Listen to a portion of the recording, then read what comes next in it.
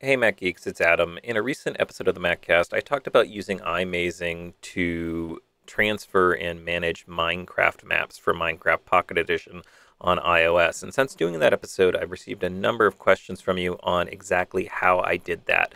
So in this short video, I thought I'd cover a couple of techniques for managing Minecraft maps for Minecraft Pocket Edition with iMazing.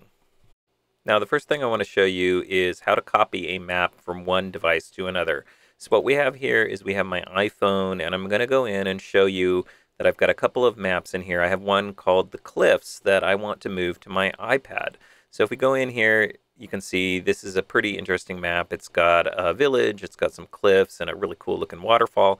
And I want to be able to play this on my iPad, but I don't have this map installed over there. So what I'm going to do is I'm going to take this map, I am going to use iMazing to actually copy this map over to my iPad. So I'm going to switch over to my iPad here just so you can see that on the iPad, when we go into Minecraft, there are actually no maps installed here. You see under Worlds, all I've got is Create New World. So I'm going to take that world from my iPhone and move that over to my iPad. So we're going to use iMazing to do that. So this is the iMazing interface. I've connected my iPhone here, and we're going to go into the apps section, and we're going to look for Minecraft. And when we find Minecraft on the list, we'll click on that, and you'll notice we can go into the Documents folder in Minecraft. And as we drill down, we're going to go into Games, and then we're going to go to com.mojang or Mahjong. I never know how to say that. Minecraft worlds, and then you can see I've got a number of worlds here, and they're a little bit cryptic, so you'll probably have to click on the one to find the one that you want. Click on level name, and I'm just tapping the space bar to bring up spotlight view, and I can see on this level name.txt file that this is the cliffs level. So what I want to do is I want to take this whole entire folder and I want to copy it to my Mac. And so here I'm just moving it into my downloads folder by simply dragging it and dropping it, and you'll see in iMazing it's going to copy that over to my Mac. There's also a copy to Mac button. You could use that and pick a location for that to go. But once you have it on your Mac, then it's pretty easy to transfer that over to your iPad. So I've also connected my iPad. I'm going to do the same thing. I'm going to connect to the iPad. I'm going to click on the apps. I'm going to find Minecraft in the list. Click on that. Go into Documents again. Go into Games. Into com.mojang, into Minecraft Worlds, and you can see I have no levels here as we saw earlier. So now I'm going to open up that same downloads folder in the Finder. I'm going to simply drag that level and drop it right into the Minecraft Worlds folder. It's going to copy it directly onto my iPad using iMazing, and that's really it. Now what we should be able to do now that this level is copied over into the documents, and you can see just checking the level name here. It's the same one, the clips. So we've now copied that directly onto the iPad. And now we should be able to go back to the iPad, open up Minecraft, click on play, and we should see that level there. Sure enough, there's the cliffs level. You can go in and you can see now I've got exactly the same world transferred from my iPhone over to my iPad. And it's perfectly playable, very easy to do.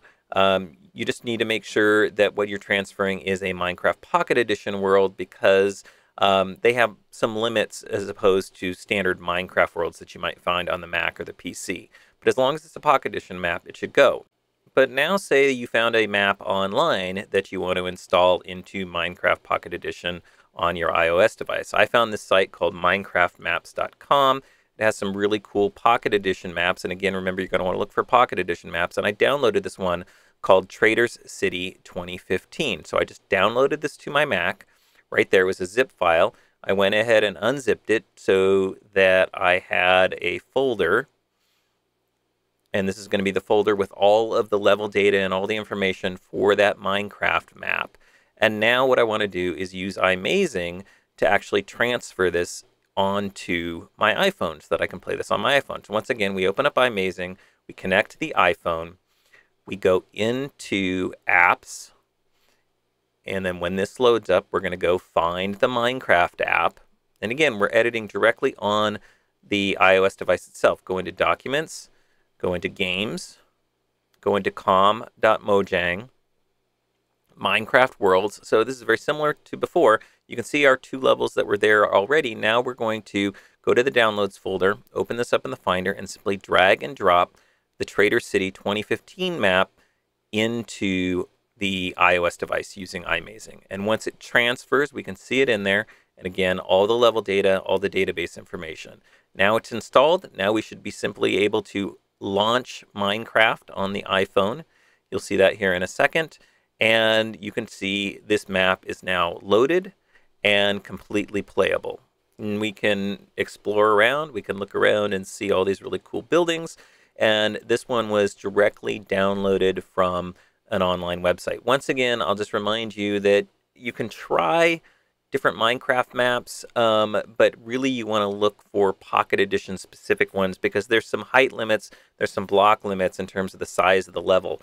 I've tried loading other maps that are PC or Mac Edition maps, and while they do work, sometimes they'll get cut off at certain areas, so it can be a little bit iffy. But you can see here, we're totally exploring around inside this map that we downloaded from an online source. So pretty cool, pretty easy to do using the iMazing app. I'll have links in the description down there to where I got the maps, how you can download iMazing, but you can see this works really, really well, and you can do it all without a jailbreak.